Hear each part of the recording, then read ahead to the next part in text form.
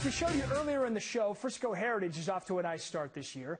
Our Dodge City of McKinney Inside Story found out that with the help of a newcomer on the team, the Coyotes are stepping out of the shadows in Frisco I-S-D and into the spotlight. When you're an independent school district that has 12 high schools competing in athletics, sometimes it's hard to stand out. In football, when you think of Frisco I-S-D, you often think of traditional powers like Lone Star, Wakeland, Reedy, and Frisco High.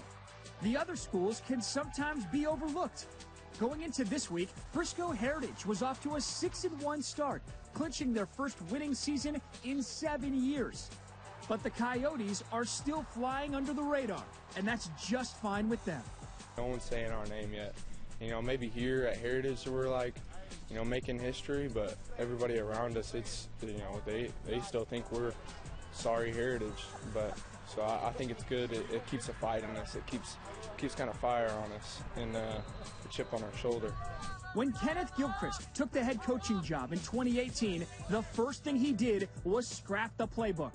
The Coyotes were a team that lit up the scoreboard but struggled to make stops.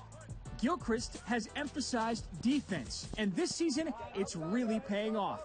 Heritage has allowed only just over 9 points a game in their 6 wins, as the defense has finally embraced their leading role.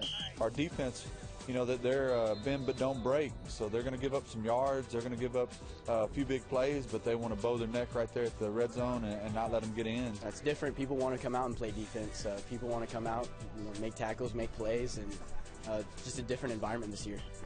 One of the pleasant surprises on the defense has been junior Obi Udom.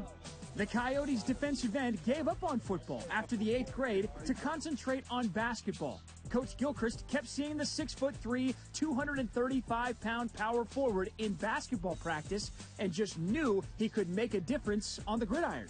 You know, we worked on Obi, you know, quite often. At least once a week, one of our defensive guys or myself would go by and talk to him on the basketball court and just see how he was doing.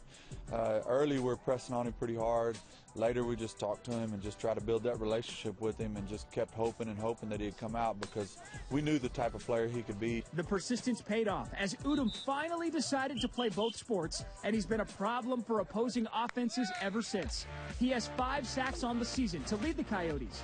Obi has rededicated himself to the sport and now can see a different path to success at the next level.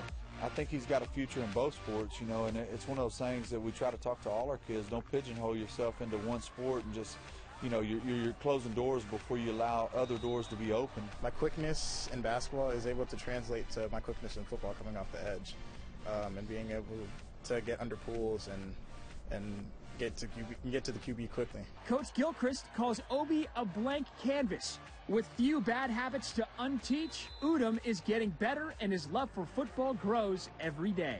I love sacking QBs, especially. Like I forgot what the rush for sacking QBs felt like, and I'm glad to be a part of this family and this brotherhood. The Inside Story is brought to you by Dodge City of McKinney, home of the no-charge lifetime powertrain warranty.